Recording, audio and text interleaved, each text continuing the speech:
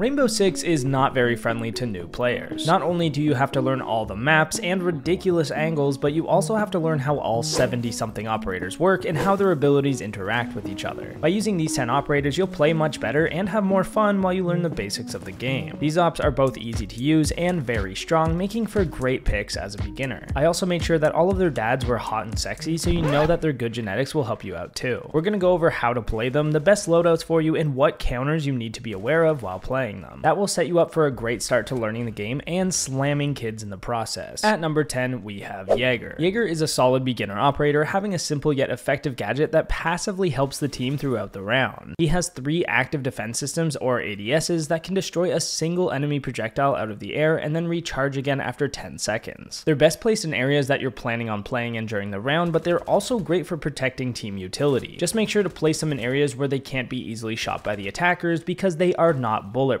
Kind of like Jaeger's dad, great genetics but not invincible. You can stack them all up for added safety or spread them out to cover more ground. As long as you place them all down during the prep phase, you're doing just fine. The more you play Siege, the more you'll learn the best positions to play as a defender, and these are typically the best spots to put the ADSs too. His AR does a lot of damage and has fairly manageable recoil. I personally think the compensator is the best attachment for it, reducing the side-to-side recoil of the gun. As another note, I run vertical grip on every single gun, as the time it takes to aim down your sights with the angle grip is only a little bit quicker, while the vertical grip drastically helps with the recoil control. Also, throw on the bulletproof camera, as the observation blockers won't be much use against lower skilled players. Some of Jaeger's counters include Twitch, Brava, and Flores, who can all destroy the ADSs with their unique drones. Mute counters all 3 of these operators though, making for a nice addition to the team if you have a Jaeger already. And a nice addition to your attacking lineup is Thatcher, especially in combination with a Hard Breacher. Thatcher's gadget disables defender electronics for 15 seconds, including cameras and even gun reticles. He's best used for helping your Hard Breacher open up walls in order to create new entrances or new lines of sight. The more walls you open, the more pressure that's added to the defense and the more ground they have to cover. Running a buddy system and traveling around the map with your Hard Breacher is a great way to do this. Be careful though, the EMPs can get caught out by Jaeger ADSs, which will destroy them completely. Well, my discs can also drag the EMPs away, but they still go off and disable anything in the area. Aruni's Surya gates will also destroy the EMP device, but you can instead use it on the ground beside the gate to disable it, along with any other traps on that entrance. If you have any extra EMPs left over, using them before you push in is a great way to not only disable any traps you may not see, but also to disable the enemy's reticles before you go in for the gunfight. This is the best way to maximize your advantage, which is the key to winning in Rainbow Six. The L8 is also a very strong weapon with very manageable recoil, especially with Flash Hider. If you struggle with recoil, then Thatcher is a top pick. He's not on this list, but his SAS comrade Sledge is also another great option with the same weapon and also has a hot dad. And if you have hot dads, send me a picture of him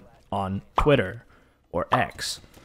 Tweet, tweet, tweet, tweet, tweet, hot dad, so good. The second defender on this list is Lesion. Lesion's goo mines are traps that charge up over the course of the round. They can be placed around the map for information on various areas. If an attacker steps directly on the goo mine, they'll take some immediate damage, get a little bit of goo on their screen if you know what I mean, followed up by more damage over time if they don't remove the mine from their foot. They'll also lose their ability to sprint until it's taken out. The mines have only 1 HP, however, being destroyed by a single bullet or a taser from Twitch's drones or Zero's cameras. You can even melee them if you're close enough. Finding a good balance between sneakiness with the mines and effectiveness is the key. I find that placing them under window hop-ins or on staircases works great. Putting them to the side of doorways or on common entrances near the site is also fairly effective. Because the mines let off a loud audio cue when they're stepped on, they're great information for where the attackers are coming from. As long as you recognize the sound and remember where you put them, you should be able to get some easy kills or at least not get caught by surprise. Remember, you don't have to actively watch the areas that your mines are covering, so once they're placed down, watch the areas that you don't have covered by the mines. These take the pressure off of these other areas so that you can focus on other pressure points and avoid being shot in the back. Just remember to stay close enough that you'll actually be able to hear it if the enemy hits one of them. The T5 is one of the strongest defender weapons with very manageable recoil. The Flash Hider is the play on this one. Lesion also has a secondary shotgun, allowing you to set up the bomb site or open hatches to escape on roams. The impact grenades are fantastic against shield players or just quick rotates on the fly throughout the round, and that's what what I would recommend using regardless of your skill level. The next attacker is Ash. Ash is an icon of Rainbow Six with a breaching launcher that can destroy any bulletproof utility like shields and maestro cams. She can also destroy mirror windows, digging into the glass and shattering it. If you want maximum efficiency, then use the breach charges where you can in order to save your Ash charges for this bulletproof utility. The breach charges are also great to learn vertical control and what floors lead to where. That being said, claymores are also great as a beginner. You can place them on flanks or on window hopouts to protect yourself on a rappel. Her G36C is my gun recommendation for her, having a 1.5 sight and some of the best recoil in the entire game. I love how it sounds with the suppressor, which also removes the bullet tracers, but if you're concerned about your recoil control, then use Flash Hider. For more damage, go with the R4C with the Flash Hider as well. She's a fast and aggressive operator who can enter the building for her team and rack up tons of kills. If you have good aim and prefer a run and gun style, then Ash is perfect for this. It might not be the ideal way to play the game, but as a beginner, you can get very far on this strategy alone. Her launcher can be caught by Jaeger ADSs and Wamidis, as well as Aruni gates, so make sure to drone before using it to avoid getting caught off by these. You might want to avoid being caught off by frost mats as well, as they'll snap your knees over your forehead faster than you can say, "I saw your genetically superior naked dad last night." Come here, boy. I know you want it. I know you want it. Yes, you do, boy. Yeah.